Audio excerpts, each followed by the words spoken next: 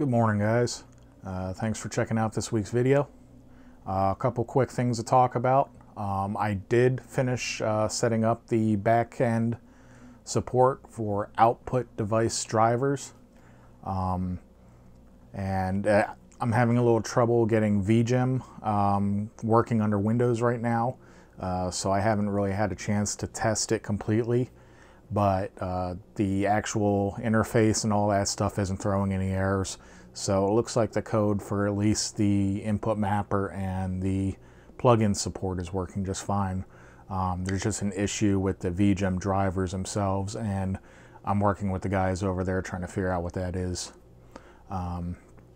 So with that kind of holding development on that side for right now, without having a output plugin to test it with, I finished up work on the game detection API, and it's working a lot better now.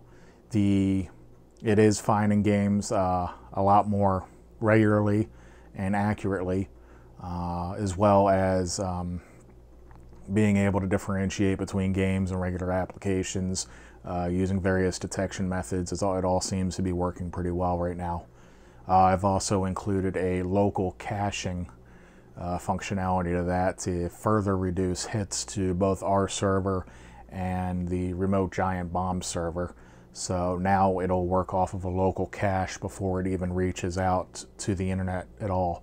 And this will also help for like mobile computers or metered connections where the internet isn't always connected and they don't want to be reaching out to begin with. There is the option then to just be reading internally while still having all the same functionality, with the exception of cloud access to store and download profiles. Without internet access, that obviously isn't going to work. So, but otherwise, the game detection features and the nice UI that incorporates, as well as some of the future features coming that's going to be tied into that. Including just like a one-click button to create a profile for a game and have it automatically set up so that profile launches when that game launches.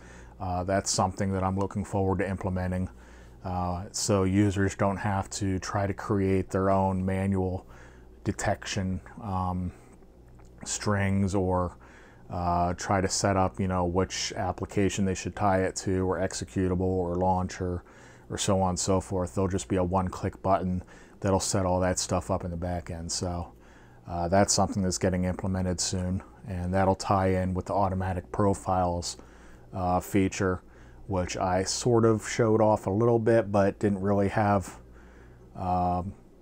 much use for until I got some of this other stuff in line. So that's what's been going on here. I'm going to keep trying to get VGem working in Windows 10, try to figure out why those drivers are throwing errors on me.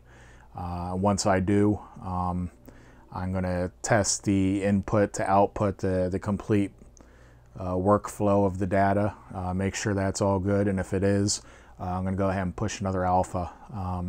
But first I got to figure out why those drivers are throwing this error for me. So that's it for now. I'll keep you guys updated. Have a good one.